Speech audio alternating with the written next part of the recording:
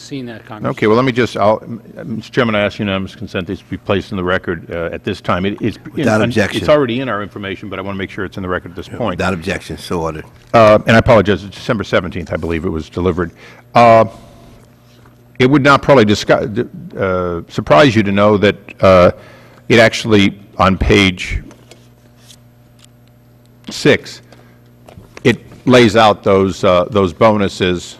Mr. Bernanke, Mr. Paulson had that on those days in December.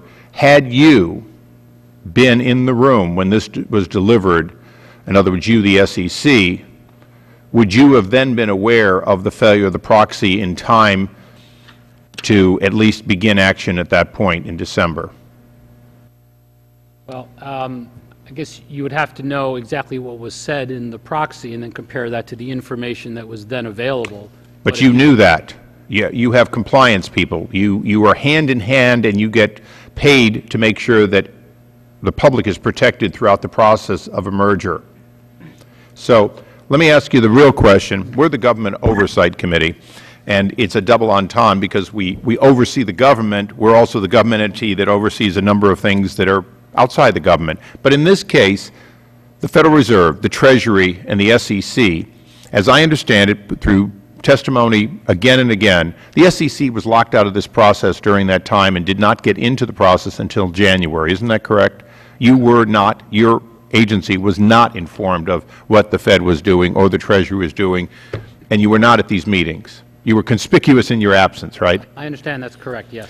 So from a standpoint of the Security Exchange Commission, the respect that Treasury and the Fed should show in the future, shouldn't you be at the table if tens of billions of dollars of taxpayers' money are being thrown in to complete a merger, and at the moment that an executive, a party, says, I'm looking at the MAC clause, I'm looking at breaking up this because things have changed or things were not disclosed or we have learned something, wouldn't that, in your opinion, be an absolute mandate for the Security Exchange Commission to be in the room from that time forward?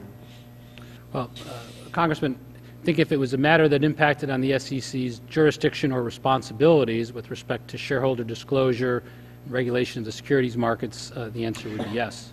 Now I'm going to ask you a hypothetical, but it's not much of a hypothetical. If you had been in the room on December 17th, 18th, 19th, if you had been in the room when they said this is not going to go forward because there have been material adverse effects, and on top of that you were aware of misstatements in the proxy, would you have interjected at least your oversight, your opinion, and your demand that compliance to law be adhered to, which it wasn't? Well, I mean, I'm not sure that I would have commented on whether or not a MAC clause was properly invoked or not.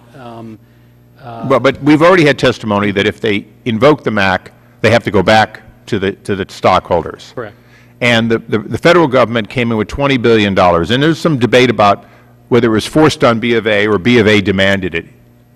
Regardless of which one that is, at that point when there's new money, a MAC clause, or money in lieu of, and on top of that material misinformation in the proxy, shouldn't you be in the room? And more importantly, if you are in the room, wouldn't you have acted to at least advise, and let's assuming you're willing to take on the Fed chairman and the Secretary of the Treasury, that in fact they're crossing lines at that point that should not be crossed. They are failing to disclose to the very stockholders, the public, that you protect?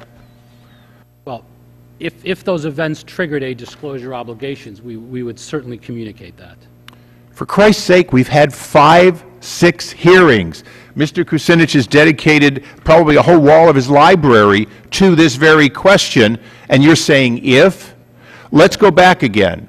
They failed to disclose these bonuses. It became aware, the Fed and the Treasury became aware of that. They also became aware that these losses were mounting, and through a negotiation behind closed doors in which you were locked out, they negotiated additional money, now repaid, but additional money to make B of A go through with this deal, or to encourage, or in fact on their demand to have them go through. So all of that occurred with your agency locked out of the room. Are you going to tell me today if there was something to be reported, or are you going to say like Sheila Bair that was here earlier, yes, I would like to have been in the room, and if I had been in the room or when I was in the room, I wish I had said or done more. Which is it? Are you going to say the SEC should darn well be in the room and be protecting stockholders, or are you going to say if today? Which one is it? No, I'm sorry. Perhaps I didn't make myself clear. I think I did. Yes, you did, Congressman. Very clear. My only point was that we would certainly like to be in the room anytime there are discussions that go on that affect shareholders and the entities and individuals that we regulate and protect. My only point was a more modest one, whether or not discussions about invoking a MAC clause necessarily trigger disclosure obligations under the federal securities laws. Thank you. Thank you, Mr. Chairman, for your indulgence. I think we made the point that Mr. Kucinich and I have both been wanting to make, and I look forward to continuing to follow up on it. Yield back. Right.